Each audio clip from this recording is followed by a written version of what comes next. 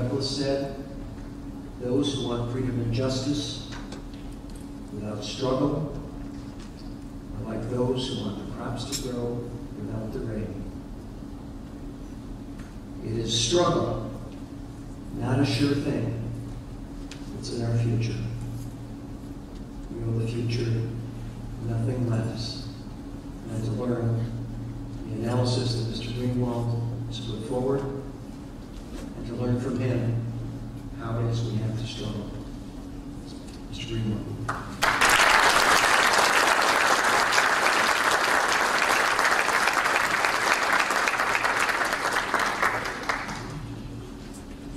Good evening, and thanks so much for coming this evening, and thank you as well to the National Coalition to Protect Civil Freedoms, not only for inviting me to speak with you this evening, but even more so for the truly important and impressive work that they've done over the last year and a half since their founding. Approximately 2 weeks ago, there was an amazing article in the New York Times, or at least in the online version of the New York Times, and what was amazing about it wasn't so much what it said, but it was amazing because of who wrote it. It wasn't written by some Muslim activist or some radical lawyer or dissident or anything like that. It was written by Andy Rosenthal, who is the editorial page editor of the New York Times, probably one of the most mainstream and establishment media positions that it can be in the United States. And what he said in the first paragraph of his online column, he observed very matter-of-factly that the United States has created, quote, essentially a separate system of justice for Muslims. Has created a separate system of justice for Muslims. And the reason I say I don't think that's extraordinary because of what it said is because anybody who has watched the United States over the past decade knows that to be the case. It's not even in reasonable dispute or controversy that there is a separate system of justice for Muslims. What's amazing to me about it is the fact that somebody who is so mainstream and in such an establishment position can make that observation so matter-of-factly, but even more so, that observation of such a pernicious and extraordinary fact triggers almost no controversy or even notice. It was the proverbial tree that fell in the middle of the forest. Barely anybody paid attention to it or heard it. And that's why I'm so honored and delighted to be able to speak with you here tonight, because I really do believe that the coalition at its core, both the individual members that compose it and the coalition itself, are really devoted to correcting that extreme deficiency. Not just those injustices themselves, the creation of a separate justice system, but the fact that our citizenry has permitted it to take root and to grow for a full decade with such apathy and indifference. Now, I think there are a couple of ways to look at this development, that there is a separate system of justice for Muslims in the United States. One way to look at it is to simply view it as the latest in a long line of historical examples in which particular groups have been singled out in the United States to be demonized in order to keep the population's fear level high and to justify all sorts of power and authority in the United States government. There have been lots of groups in the United States historically that have played the same role. Immigrants played that role for a very long time. Japanese Americans played that role during World War II. Black Americans have played it for centuries. And for several decades, the role was principally taken by the communists. It was the communists that was the grave enemy of the United States, both foreign and domestic, that justified endless war and militarism, constant surveillance, and the like. And as Professor Arlander alluded to, once the Soviet Union fell and there was no more communist threat to point to and to exploit and to use, there was a need for another enemy. And seamlessly, that enemy was created and replaced communism, and it was called the terrorist, and quickly in the public mind that became Muslims.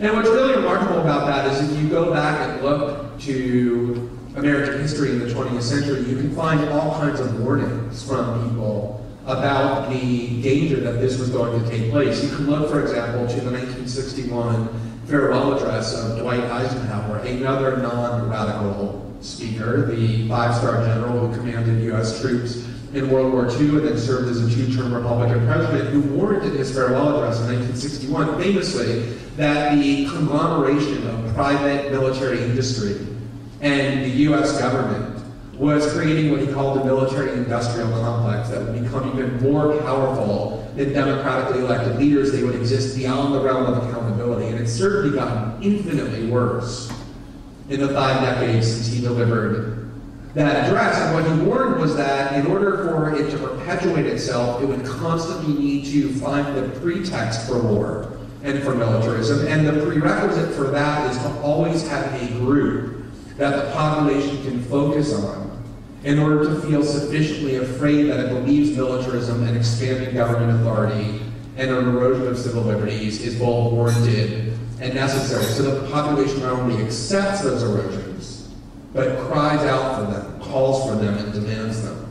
And so you can look at Islamophobia and the way in which Muslims have been demonized, and anyone associated with causes that are perceived to be Muslim in the United States as yet another iteration of this dynamic. And there is some truth to that. But the other way of looking at it is the one that I actually think is more persuasive, and that is that there is a lot of things unique about what is taking place in the United States with regard to how Muslims are used and exploited to justify these assaults. And I just want to make a couple of observations about why I think it is unique historically. And I want to begin by looking at what I think is a very remarkable paradox that has taken place since the 9/11 attacks. And the paradox is this. After the attacks of September 11th, I think it's natural to be expected in the weeks or months after the attack that the United States government and the American citizenry would react excessively to the threat. That is a normal and natural reaction for human beings to have, not just in the United States, but across the spectrum of human nature. You can look at human beings who are confronted by immediate threats and they often overreact. It's just a defense mechanism.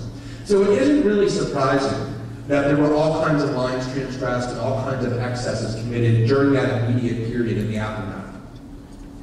But we're now 10 years removed, more than 10 years removed, from the last attack, terrorist attack on U.S. soil allegedly committed by Muslims, at least that we know of. There was an anthrax attack after that, there have been other attempts, but that was the only successful attack committed by people who have been identified as being motivated by allegiance to a religion or a set of political views. And yet, 10 years later, removed from that terrorist threat, one would expect that as the threat recedes, the demand for greater government power, the demand for more and more militarism, the demand for renunciation of core liberties would recede along with the threat.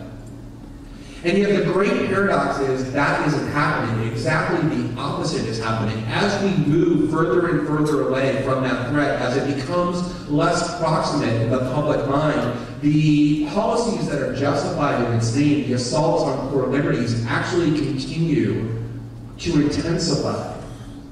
Every step that's taken in this realm is always in the step of more militarism, more assaults on civil liberties, less freedom, more targeting of Muslims. It's because, as Dwight Eisenhower warned, the system has become self-perpetuated. Even when it has no real threat to justify itself, it finds and concocts threats. It continues to proceed and to grow and expand, even when the pretext for it no longer exists. And that's what makes it so dangerous. Once you go down that path, it's very difficult to remove yourself from it, even when the original justification for it has been confined. The second aspect that I think makes the threat even more difficult and more pernicious and dangerous and explains its uniqueness is that there has been a real shift in rhetoric and tactics and strategy in terms of how these civil liberties erosions are justified and how they manifest. So if you look at the 4 or 5 or 6 years after the September 11th attacks, the focus in terms of government propaganda and rhetoric and even policy was primarily on foreign threats. Al-Qaeda was the symbol of the threat that Americans needed to protect themselves from. These threats typically took place off of American soil. There were certainly lots of American Muslims in that initial period that were targeted in all sorts of ways, but the principal focus rhetorically and propagandistically was on things taking place outside of the United States. And what has happened over the last 3 or 4 years is that has completely shifted as well.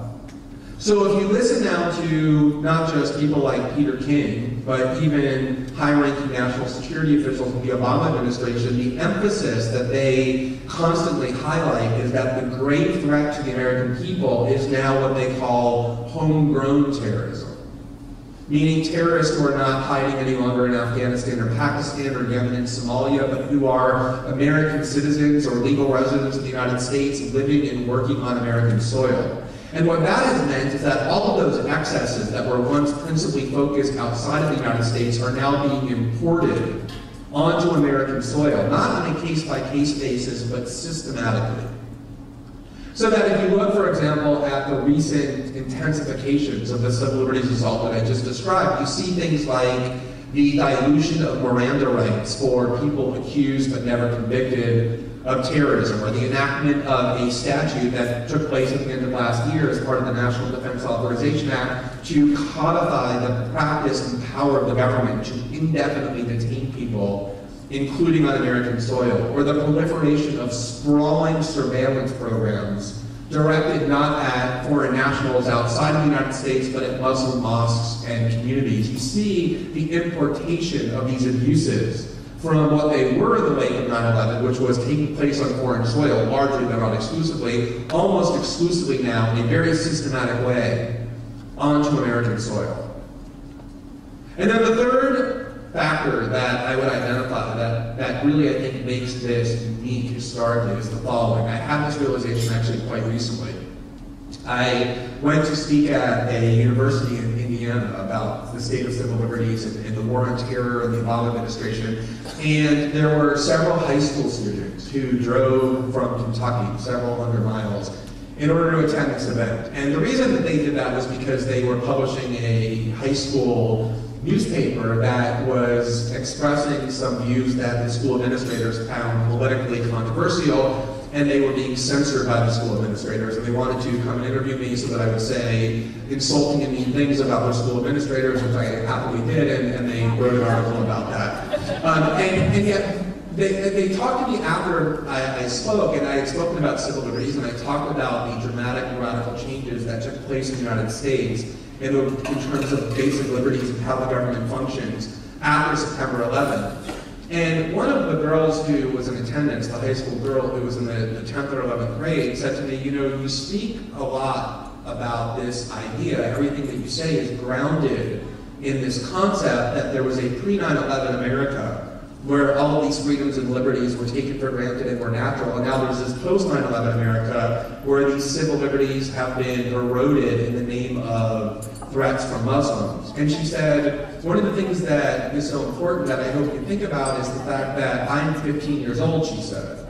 And all of my peers are 15 or 16 years old, and when 9/11 happened, we were 4 years old or 5 years old. So that the generation that is currently in high school and coming of age and even entering college, for them there is no such thing as this pre-9/11 world where things were once different and a post-9/11 world where things have changed. The post-9/11 world forms the entirety of their political consciousness. Which means that all of these developments that we call radical for them have become normalized. And all of the ways that Muslims have been depicted in popular media since September 11th, for them is all they know. And that too is an extremely odious development, which I really focused on as a result of what she said to me, that I think makes this trend even more threatening in terms of how entrenched it is and difficult to combat. Now, one of the points that I wanted to make tonight has already been made extremely eloquently by Mr. Ali, by Mr. Downs, by this board over here, which is It's very easy, I think, to gather in places like this or to write about these issues as I do almost every day and to become angry at these injustices but still think of them as an abstraction. And one of the reasons why I travel so much around to events like this, and one of the benefits that it really provides to me in terms of my motivation, is that it personalizes not just how intense these injustices are, but also how pervasive they are, how universal they are, especially among Muslim communities in the United States, but even among people who are engaged in any sort of constitutionally protected, dissident, political activism. And I say that because almost everywhere I go, not by planning it, but simply coincidentally, I encounter people whose lives are affected in all sorts of devastating and horrendous ways by these injustices that we talk about in the abstract.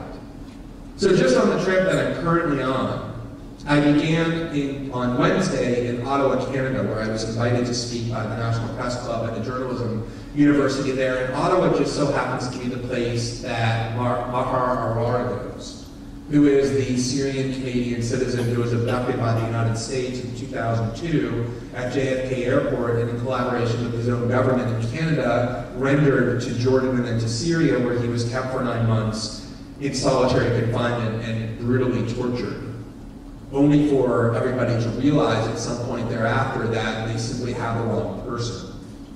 Although the person that they wanted has never all been charged with any sort of crime or wrongdoing of any kind. And Mr. Arar has attempted to obtain justice in American courts and has had the courthouse doors shut in his face by virtue of both the Bush and Obama administrations insisting to courts that what was done to him was too secret, and that to allow him even to be heard in an American court would jeopardize the disclosure of state secrets. And I heard from him how he had a promising career as an academician. He has a PhD in engineering, and all of that has been sidetracked by virtue of his disappearance and his now 8-year-long battle to obtain some minimal justice for himself. He obviously has all kinds of emotional and psychological afflictions that he's very bravely spoken about quite openly by virtue of literally being snatched away by virtue of his religion and his ethnicity and brutally tortured in a place to which he no longer had any connection. And then after I was in Ottawa, I flew to Chicago and I spoke last night at the University of Chicago and was on a panel there, and I was invited there by the Muslim Student Association of the University of Chicago, one of whose leaders happens to be the son of Dr. Sami Al-Ari.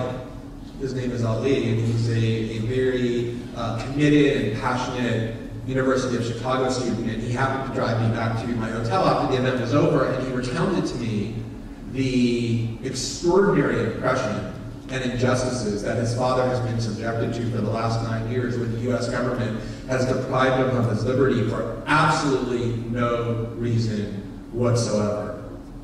And he talked to me about the effect that it has had on his father, who was a university professor at the time that this started, and his children, and the devastation that they continue to confront as a result of what Andy Rosenthal described as this separate system of justice for Muslims. And then earlier today, I was in Washington, and I happened to have lunch with the brother of Ghulam Mohammed, who is the 18-year-old American citizen whose family arranged for me to call while he was imprisoned in Kuwait at the behest of the U.S. government, where he was interrogated and detained without charges and beaten and tortured. And I listened to this 18-year-old American citizen in extreme distress, as anyone would be, failing to understand why this has happened to him and why his own government not only wasn't helping him, but was causing him to be in this predicament. And he was finally at some point released with virtually no explanation and eventually allowed to return to the United States, where of course he's never been charged with a crime. This happens to me everywhere I go and speak at events like this, not planning, but simply coincidentally confronting people whose lives have truly been devastated by these assaults and injustices that we can speak about a little bit too abstractly sometimes, and that really provides me with the motivation, additional motivation, to continue to work on them and battle them. Now, one of the things I think is important to do is when we talk about this separate system of justice for Muslims, I think it's important to be specific about what that means. And we've heard a lot of examples tonight about how that manifests, but I just want to highlight one in particular that is not really the most significant necessarily, but it's incredibly illustrative to me. It's one I've been writing about fairly frequently of late. And so I just want to highlight it briefly to illustrate what I think is the dichotomy that has arisen in how Muslims are treated. There is a very glittering and prestigious cast of bipartisan officials and former officials in Washington, equally divided between the Republican and Democratic parties by design, who have developed a bizarre and sudden interest in advocating on behalf of the group that the United States calls the NEK, the Iranian dissident group, that the State Department for 20 years or so has formally designated as a foreign terrorist organization. And for some reason, this bipartisan cast of Washington insiders have just suddenly gone around the country speaking about the urgency of removing the NEK from the list of terrorist organizations. People who have displayed zero interest in any of these issues in their entire political careers, in fact, displayed almost no political passion of any kind on any issue, have suddenly decided that this is the most urgent cause that Washington has to confront, to remove this group from the list of foreign terrorist organizations.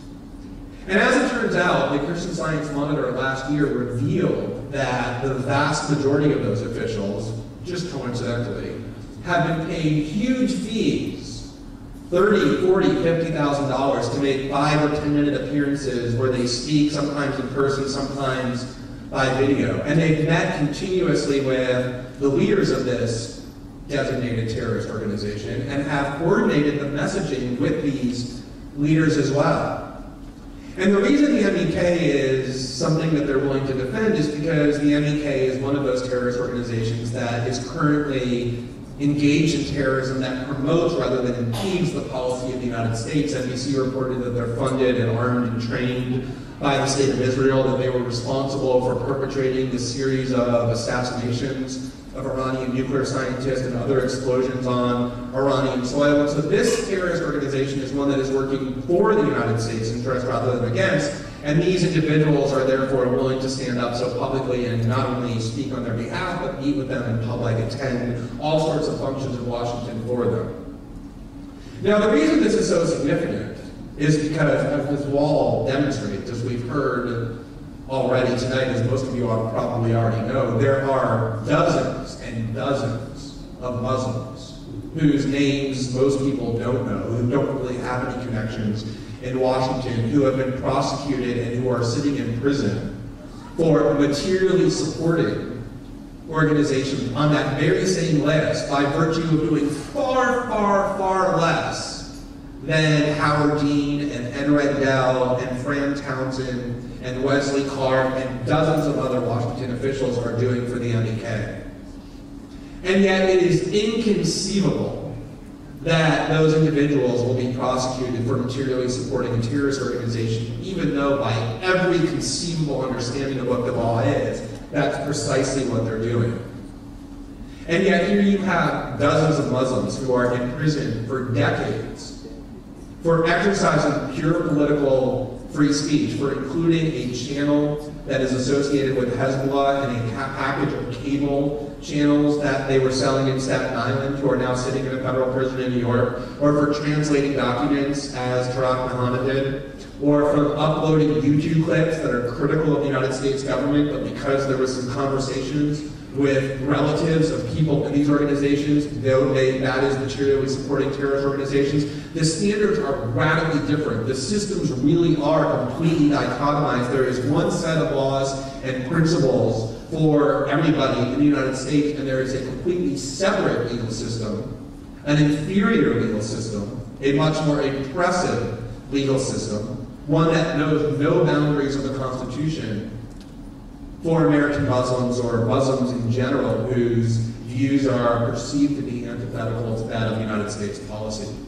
And what makes it so remarkable is that that really is an extraordinary observation to make, that there is a group of people in the United States who, by virtue of their ethnicity and political views and religious affiliations, are treated fundamentally and radically differently in the one place where equality is supposed to reign, and that is under the law. Now, I just want to talk briefly about the reasons why this happens. What is it that is done to sustain what we all know intrinsically as Americans, that we're all taught inherently from the time we're young, is a complete and radical violation of everything that the country is supposed to guarantee. How does that happen? And how does it happen without triggering any sort of objection or protest, except in isolated circles? And I think that the most critical propagandistic tactic that needs to be understood when thinking about why this happens is the use of the word terrorism, which ever since September 11th is probably the most potent word in the American political lexicon. And what's really amazing about that fact, that the word terrorism is the most potent word in the American political lexicon, is that it is also, in my view, the most ill-defined. It's an incredible paradox, the word that shapes our political discourse, that forms how Americans think about so many critical issues, that determines who goes to prison for decades, is a word that is at the center of so much of what we do, and yet lacks any real definition. You cannot find anybody who can give you a fixed definition of that word, of the word terrorism, in any way that is recognized anywhere in the world, not in any court of law, not in any think tank, and not in any academic institution. And there's actually some interesting scholarship about how the word terrorism came to be, how it became so prominent. There's work that is done at NYU that traces the origins of that word and finds that it was really introduced into world affairs by the state of Israel in the late 1960s and early 1970s, because Israel wanted the world to believe that its conflicts with its neighbors was not just about territorial disputes, but was a universal problem that the West should consider its own battle, that it wasn't just them battling against their neighbors for disputed land, but was a war against terrorism. And the problem with defining that term, that was the quandary from the beginning, was that it was impossible to define the term in a way that would include violence they wanted to include, but that would exclude violence that is routinely done by Israel and the United States. There's just no way to do it. And so the tactic that they used at first was to say, well, terrorism is, lucky us, things that are done only by non-state actors. So if you are a government, you just, by definition, you can't do terrorism. It's a bizarre shield of protection. And yet even that has manifested in all sorts of ways, so that if Muslims target purely military targets, people in Iraq and Afghanistan who have targeted invading armies, they're called terrorists. And yet if the United States government conceives of a military tactic and calls it openly shock and awe, designed to terrorize the population of Baghdad into instant submission, the classic case of terrorism, you could never call that terrorism. It really is a word that, and this is quite amazing, that has no meaning and yet justifies everything. It really is a word that shuts down debate. It is a word that explains so much of what we're here talking about tonight. I know this from experience. If you argue that people shouldn't be tortured, you will hear, well, those are terrorists and we need to get information from them. If you say people shouldn't be put into prison without charges, you'll immediately hear, well, those are terrorists. We need to keep them away from other human beings. If you say the president shouldn't have the power to target American citizens for assassinations without due process, you'll immediately hear, well, he was a terrorist and therefore he had to die. It is the ultimate conversation ender, and people assume that when that label gets applied by the government, there must be some justification to it. It's the reason why so much of this is permitted to take place. Now, the other reason why this is permitted to take place is because the United States government does a very good job of making sure that the terrorism threat continues to exist even when it really doesn't. It's really quite remarkable. You'll hear sports fans in the United States all the time celebrate whenever a team has an undefeated streak. They won 8 in a row, or 9 in a row, or 10 in a row, but the reality is the team that has the best undefeated streak in the United States is the FBI. They are incredibly successful. In fact, they have a 100% success rate at the last minute jumping in and saving the United States from the terrorist plots that the FBI creates and manufactures and funds and drives. They're incredibly good at this. And almost every single significant terrorist attack that the FBI has uncovered in the past 5 to 6 years, has been ones that they've single-handedly concocted. Ones that would not exist without their continuous recruitment and manipulation of typically young Muslims. And the tragedy of that is not just that people who would never have committed a crime, absent that entrapment, end up in prison for decades, although they do. The other tragedy is that it continues to propagandize Americans into believing that this grave threat posed by Americans on our own soil. It's the reason why Americans continue to support these policies and to believe that they're urgent to keep them safe from a threat that really doesn't exist. Now, the last point I want to talk about is the one that I think is actually the most important. And that is thinking about why it is that people are apathetic about the erosion and assault on these most basic liberties, and how it is that they can be persuaded to care as much as the people in this room do. And there's a couple of reasons why people are willing to be apathetic to these developments, in addition to the ones that I just discussed. One is that people perceive that as long as these assaults are directed only at a group of people that is different from them and separate from them, namely those Muslims and their associates and friends, then there's no reason for them to care. As long as they're not affected by it as they perceive it, then there's no reason for them to be concerned about it. And the other reason is that it was the case 4 or 5 years ago that there was much greater divisiveness and controversy over these developments. You heard lots of pretty vociferous debates about Guantanamo and torture and eavesdropping and surveillance. And then a Democrat got elected president and became the person presiding over those policies, and suddenly the controversies really disappeared. You have Republicans in the United States who have always been in favor of these policies, and Democrats who oppose them only so long as there was an opportunistic political gain to be made from pretending to oppose them, who now, because it's a Democrat doing it, no longer feel a reason to object. And so I think these really explain why there's such apathy towards these issues. Now, I think it's incumbent upon everybody to figure out the best way to convince those who think like that why they are actually affected by these developments, even if they think they're not.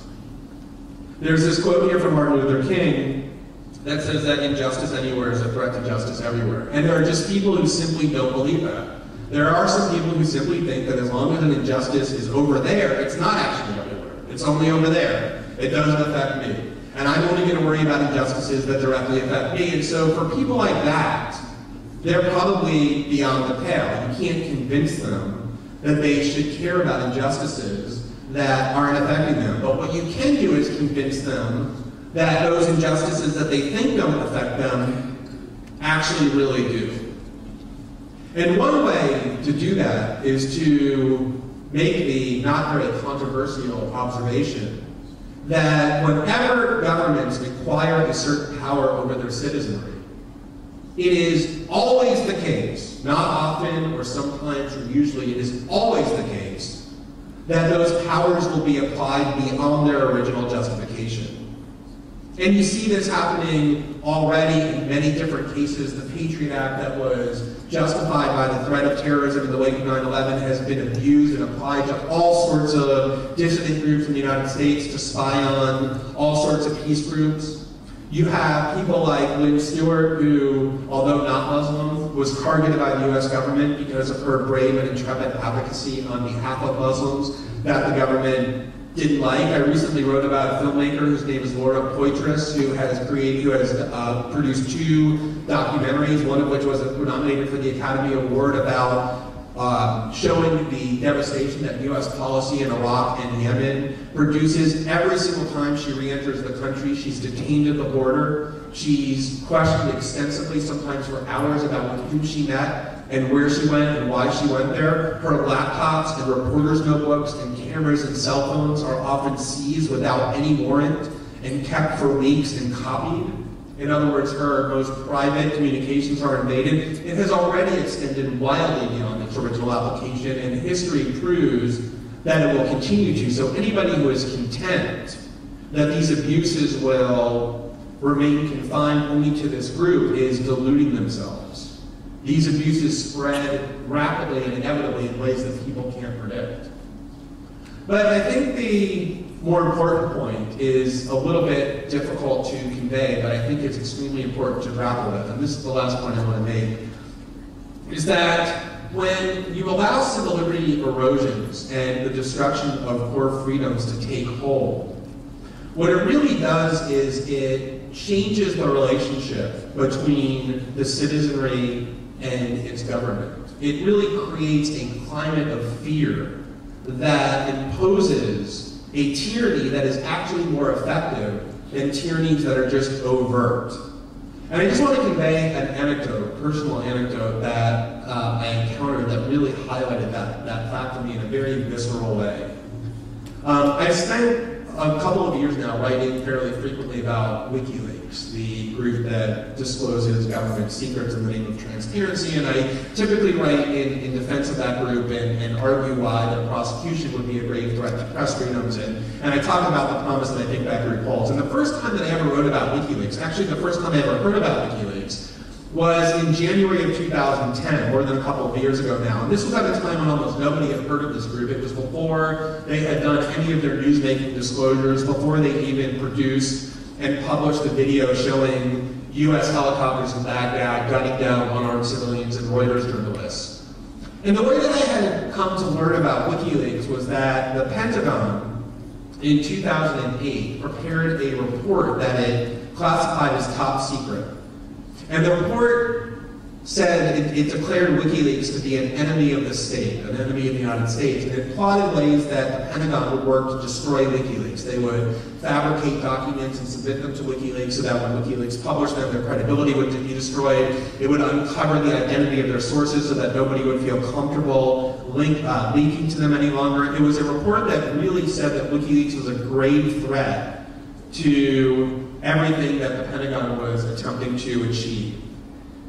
And ironically enough, this report got leaked to WikiLeaks, which then published it.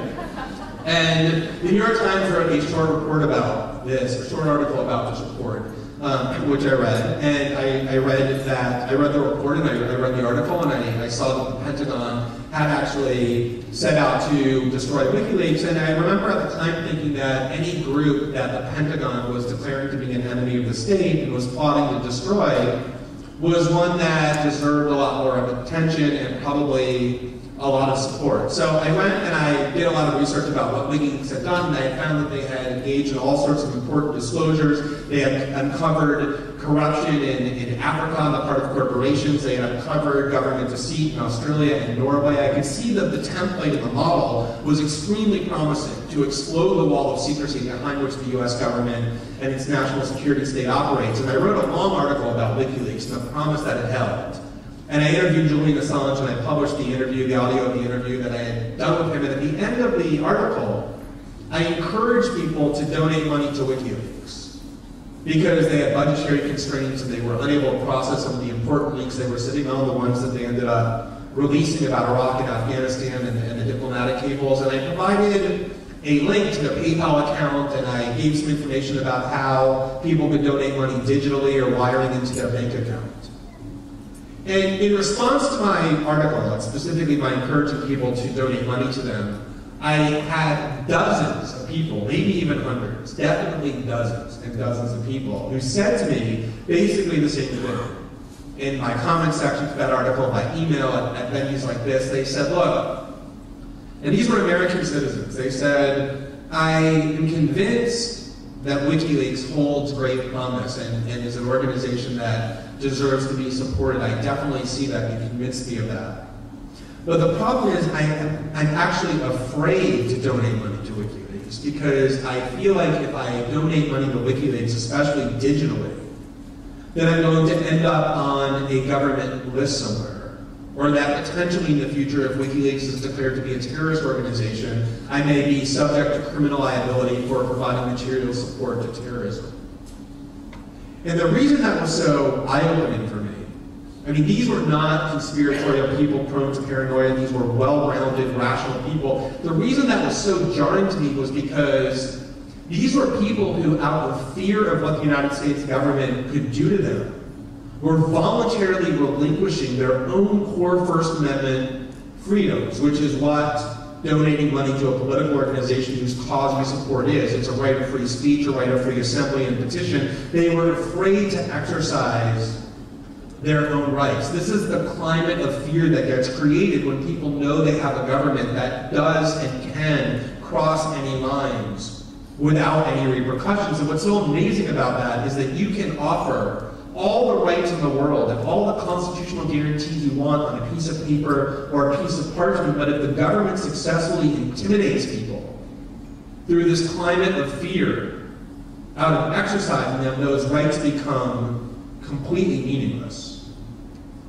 In December 2010, I wrote an article that was the first article written about the subject, detailing the extremely inhumane and oppressive conditions in which Private Bradley Manning was being detained. He is the accused leaker of most of those documents to WikiLeaks. And I detailed the conditions that the UN High Official on Torture just 2 months ago concluded after a formal investigation constituted cruel and inhumane punishment. He was subjected to prolonged solitary confinement. He was sadistically subjected to rituals of answering guards' inquiries every 5 minutes. He was barred from exercising in his own cell. The kinds of conditions to which American prisoners are routinely subjected, but much more extreme, and without having ever been charged with, let alone convicted of a crime.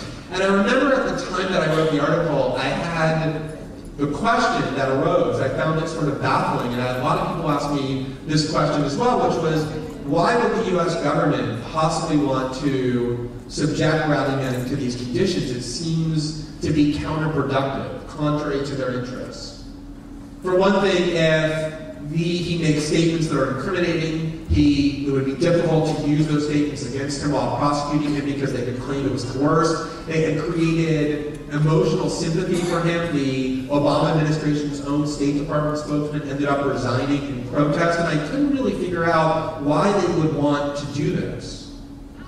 And then after thinking about it a little bit longer, I realized that the reason that they subjected Bradley Manning to those kinds of conditions, those brutally inhumane and oppressive conditions, is the same reason that the US government abducted people from around the world and shipped them thousands of miles away to a Caribbean island and dressed them in orange jumpsuits and shackles and showed the world what they had done. It's the same reason the United States continues to kill civilians at will using drones and cluster bombs and other instruments of death. It's the same reason the United States created a regime of torture. It is a way of signaling not only to people outside of the United States, but also to American citizens, that if you are somebody who, like Bradley Manning, discovers things that we've done in secret that are deceitful and illegal and think about exposing it to the world, think twice about it because look what we've done to him. Or if you're somebody who wants to oppose American conduct in the world in any meaningful way, look at this wall of people whom we've consigned to a cage for doing nothing more than what the US Constitution guarantees people the right to do. Or look at the corpses that we've created around the world without any repercussions. It's a way of signaling to people that there is no line that we can't cross. There is nothing that we can't do to you without any repercussions. It is a way of intimidating and deterring people out of the right to challenge what the United States government does.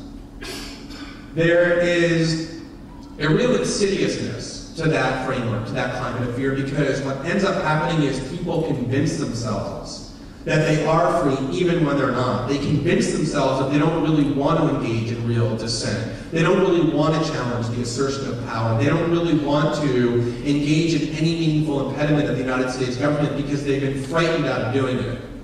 And once they convince themselves that they don't really want to do those things, they don't even realize the assaults on their freedoms because they tell themselves, well, there's nothing I want to do that I'm unable to do. The socialist activist Rosa Luxemburg put it this way. She said, he who does not move does not notice his own chains. He who does not move does not notice his own chains. It is incredibly easy, incredibly effective to put a population into such fear that they no longer even view real dissent as a possibility. And I think that's really the most insidious and most subtle but most significant erosion that has taken place in the United States. And the real danger, as I started off by talking about, is that if these changes become sufficiently normalized, if enough people no longer even realize that there's another way, these changes become irreversible.